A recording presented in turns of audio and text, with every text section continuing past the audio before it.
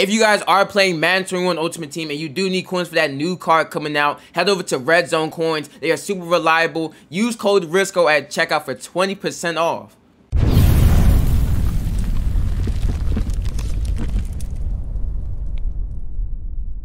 What's going on YouTube? It's your boy Jurisco coming at you guys with another video, boys, and today I'll be going over 10 gameplay changes that you will see in Madden 22 The Yard, next gen and current gen. So let's go and hop into it. Now if you guys have not already, make sure you drop a like, comment, and subscribe, fellas. Doing those three things will go a long way and I would highly appreciate it, fellas. And also make sure you turn on that bell notification so you guys never miss anything Madden 22. Alright fellas, so now hop into these 10 gameplay changes. These 10 changes are going to be stuff that's on next gen and current gen. Yes, it's going to be on next gen and current gen. So I'm not going to be talking about stuff like, you know, the movement, the momentum stuff, all that stuff that's only on next gen. I will not be talking about in this video. I'm going to be talking about stuff you will see no matter if you're on next gen or current gen. You're going to see this once you hop into Madden 22 The Yard gameplay. You're going to see it. So that's what we're going to be talking about in this video. And in the background of the, you know, me talking, I'm playing the Madden 22 dynamic game day trailer. So that's what is playing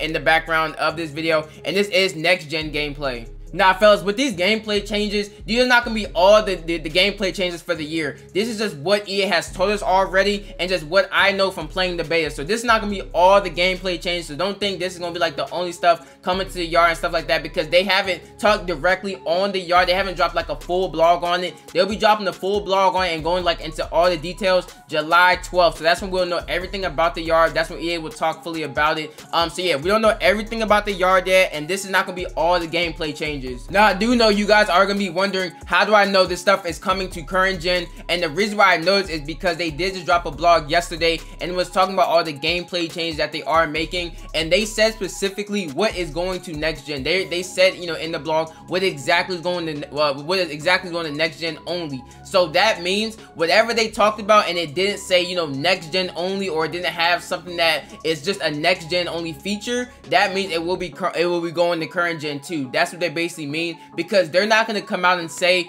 oh, you know, this is coming to current gen. They're not going to come out and say that because they're trying to push next gen. So they're not going to come out and say, you know, oh, this fix is coming to current gen too. They're not going to say that, but it basically they're implying that, because, you know, last year when they was making all these updates and fixes to the game, whatever happened on next gen went to current gen too. Whatever like gameplay fix, like let's say catching or, you know, blocking or something like that, that always went to current gen too. There was nothing that happened on next gen like fix wise that didn't happen to current gen too. If it, you know, if it was something that was like, you know, gameplay wise, core wise, it was always translating both. The only time it didn't was like movement, but movement we already knew movement was exclusive to, you know, next gen. The type of movement that they had on next gen, that was exclusive there, but everything else we already know it's going to translate both ways. It's going to be on both versions of Madden 22, because that's just how EA works. Alright fellas, so the first big gameplay change we are going to talk about of the video is catch animations and post-catch animations. This is something I talked about a couple videos before, but we do have some confirmed information by EA right here. So it says there will be no more rack multiplayer catches, no more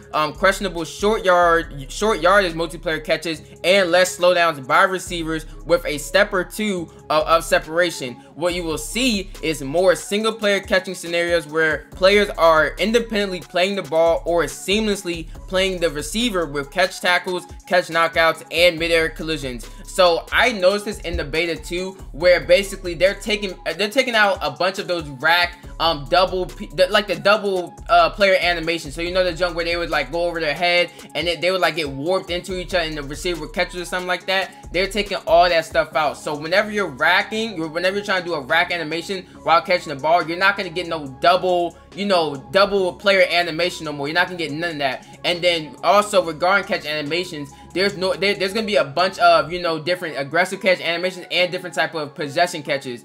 There are a bunch of different ones. Like they added a lot in the Yard, especially because the Yard has like a lot of like different animations, like fun animations, plus what's also in normal core Madden, but they add a bunch in the yard. So the catch animations are crazy. Like, there's a bunch of new ones and they're actually pretty wild. And then on top of that, there's post catch animations. So let's just say, you know, your player catches the ball, they're gonna do like a certain type of animation, or they're gonna have like some type of feelings like after they catch the ball. So let's say, you know, they catch the ball, they fall on the ground, and they do like a push-up off the ground, or they do some push-ups on the ground. They do a whole bunch of different stuff like that after the catches now. So it's kind of more realistic, because you know players have feelings, or they react a certain type of way after they catch the ball. So I love this change. All right, fellas, so the number 2 gameplay change we do have is sideline catching, and we're gonna have catch radius. So the first thing we talk about is the sideline catches. So they also said in the blog, said we've also improved sideline catching by adding logic for more accurate foot detection,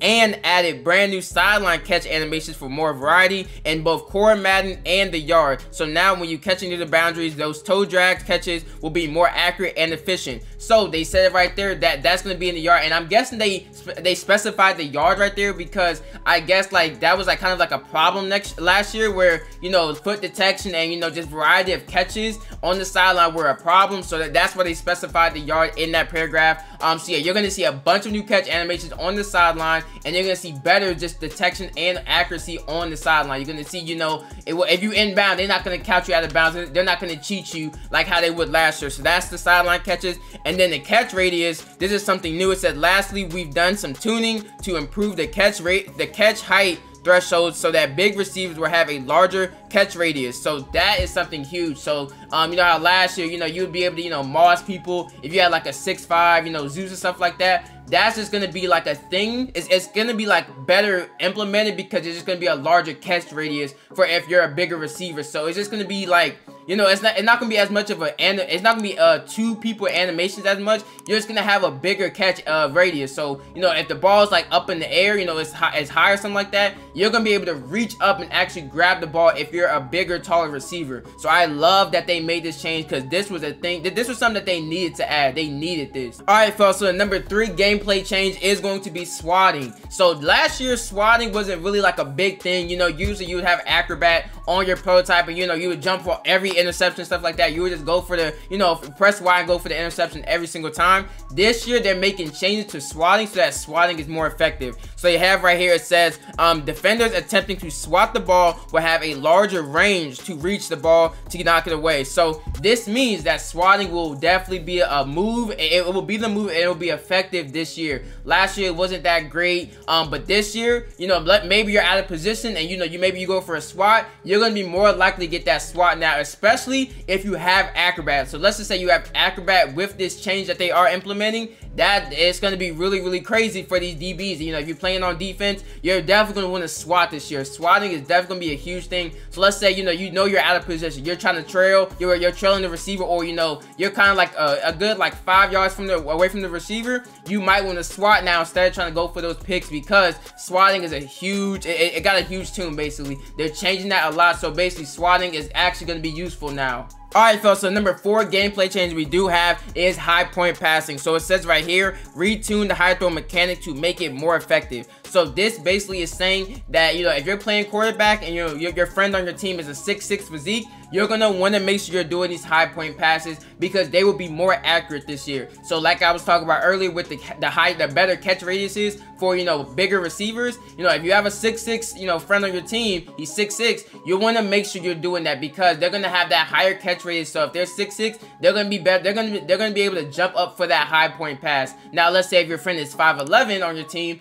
that's gonna be bad, because you know, he's not gonna have that good catch radius to get that high point pass. But if someone's 6'6", 6'7", something like that, they're going to be more able to get that pass off. They're going to be able to catch that pass. You know, it's going to be away from the defender, so they cannot intercept it. Because usually when you do a high point pass, the defender can't intercept it, because it's just way too high for them. Especially if they're trailing or something like that, the defender just cannot catch it. So it's basically going to put it in a point where only the receiver can get it. And then if your receiver is taller on your team, that's going to definitely make this the move for this year. Alright, fellas, and then number 5 gameplay change I do have is abilities. So last year, and the reason why I want to bring this up on the gameplay list is because last year, you know, you wasn't able to get Gunslinger. You wasn't able to get, you know, these certain type of abilities that would be in normal normal Madden, you were not able to get it on your yard player last year, but this year you will be able to. So Gunslinger or just any ability that you weren't able to get last year, that will be in, you know, the yard this year. It's basically almost every ability that requires, you know, like skill players, any quarterback ability,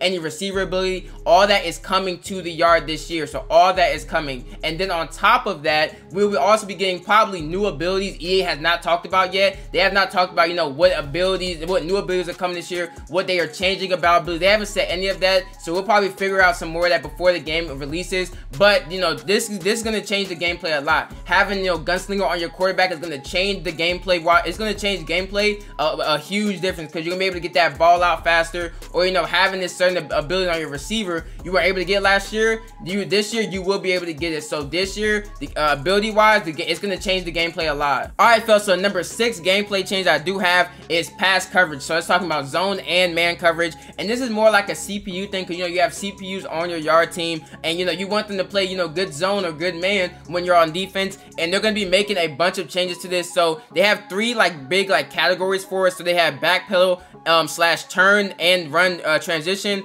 proper leverage, and vertical crossing routes. So basically saying, like I said, this is on the blog. Basically this is saying that they're going to be focusing on these 3 things that will basically help, you know, the CPU or the AI just better in defense, better on defense when they're playing in coverage, when they're playing in man. They're gonna have better, they're gonna have proper leverage. They're gonna have a better back pedal and, you know, turn and run transition. It's a bunch of stuff for that. So like, it's gonna help cover 2, any type of man, any cover 3. Your AI will basically play better this year when on defense. They're gonna play better this year, and I love this because, you know, usually the CPUs, they don't really play good zone. They play good man, but they don't really play good zone. So I'm glad that they're actually tuning the zone this year so that they actually play their zone, they play their assignments, and they get to their spot faster basically. And I love this because the CPU, if the CPU can't play no defense, then, you know, your team is going to be in shambles. Your team is going to be down bad, and, you know, it's going to be rough. So I love that they made this change. Alright fellas, so now the number 7 gameplay change we do have is tackling, fellas. So tackling, they made a bunch of changes to tackling. They have some categories here. They have touch player down tackles, they have sideline tackles, early hurdle tackles, concurrent gang tackles, new and improved broken tackles, and then new tackling momentum logic. So basically they made new animations and better, just improved animations to these, you know, to these different type of tackles. So they have a bunch of new tackle animations and just improvements there. So like concurrent gang tackles. Their problem with gang tackles last year is that sometimes, you know, like let's say 3 people would try to tackle 1 person, and maybe that first person misses the tackle, like your other 2 players would dumb out. So now they added more animations so that those 3 players actually tackle the player. You know, the 1 person doesn't miss a tackle and then, you know, the dude runs for 60 yards for a touchdown. No, it doesn't work like that. Those 3 players will all tackle them at the same, tackle that person at the same time. They're gonna all make that tackle, and they're gonna actually wrap up and get the person on the ground. And then something that I did also notice is like hit sticks. Hit sticks, they felt pretty much the same. You know, if someone was a similar size as you, you know, you would hit stick them. You know, fumbles were, you know, pretty. I feel like fumbles were pretty balanced. But hit sticks, you know, if someone's gonna be big, if someone's bigger than you, it's gonna be hard hit sticking them because they have the new momentum logic. So, you know, if someone's bigger than you or someone's like a bigger ball carrier, they're probably gonna truck you, or you're gonna miss the tackle whenever you try to hit stick. So momentum is definitely gonna be a huge thing. And, you know, how big you are on the field is definitely gonna be a huge thing with trying to hit stick and make tackles. So yeah, I love these changes that they made to tackling because yeah, they needed this. Tackling was a big problem in last year in the yard because sometimes, you know, you would just break tackles and, you know, your players would glitch out. So yeah, they needed to do this. And now number 8 change I do have is presentation. So they already said for next gen, you know, the presentation and normal Madden is going to be different than current gen. So the next gen is going to have, you know, crazy presentation and stuff like that in normal Madden. But in yard, they have a new presentation, and I'm pretty sure this will be in current gen too, because this is not something that needs a lot of, you know, power to do. The stuff they have in normal Madden for next gen, I know it took a lot because they have a different scoreboard, they have different, you know, crowds and all this different type of stuff. But regarding you know, the yard, the presentation is different, but it didn't take a lot from them. So I'm pretty sure this will be the same for current gen. There's like a new walkout animation, a new walkout, you know, presentation, stuff like that. But the scoreboard is the same, but like the walkout animation, the celebration, all that stuff like that, you know, before the game and after the game, all that stuff is different. So they did change that, and I love that. I love that they changed it, but I wish they would have also changed the scoreboard too. All right, fellas, so the number 9 gameplay change we do have is pass leading and pass trajectory. So they do have on the blog right here, it says increase ranges for pass lead and pass trajectory. So what this basically means is, you know, let's just say you have a player, you know, down the field going across the field, and he has to step on his, you know, receiver, I mean, on his defender. When you pass lead it, the ball is going to go further. It's gonna it's gonna lead further away from that defender basically, and you know, you're gonna get more separation now. Whenever you lead pass on Madden now, it's going to be a better lead pass, and it's going to be further away from that defender, so your receiver can, only your receiver can get to it basically. And then pass trajectory is, you know, when you're throwing the ball deep, the zip and, you know, how the ball goes in the air, that's going to change too. So that's going to be in a better place, and that will be improved. So I love that. So maybe, you know how sometimes you would bullet pass it, you know, the cornerback behind him would, you know, intercept the ball. That might not be a thing this year. That's probably going to be better this year. So now, you know, if you have zip on the ball, and you know you're trying to have it go over their head still, they're not going to be in position to get it, but your receiver will still be able to catch the ball and run for 6. So I love that they made these changes to the passing. And now, fellas, the number 10 and last gameplay change I do want to talk about in this video will be celebrations. Celebrations is going to have a huge change this year, and the first reason why there's going to be a huge change is because we're going to be able to change and customize our celebration. They already said it on the blog. They said we're going to be able to change it and, you know, customize that area to where, you know, we can have certain celebrations and, you know, stuff like that. That's gonna be huge. And then on top of that, they have a bunch of new celebration animations. So like they have a bunch of new celebrations, so when you dance or stuff like that, it's a bunch of new celebrations. I love it. And then they're also probably gonna be adding the gritty, you know, the Justin Jefferson touchdown celebration that he does. They also have kind of confirmed that that's coming to Madden 22 too, because the creator of the gritty, he basically, you know, talked to Madden, and he basically said that they have something in the works where it will be in Madden 22. So just expect there are going to be a bunch of new celebrations, and you're going to be able to customize them this year. But all right, guys, that's it for the video. Thank you guys for watching. Like, comment, and subscribe. And until next time, peace.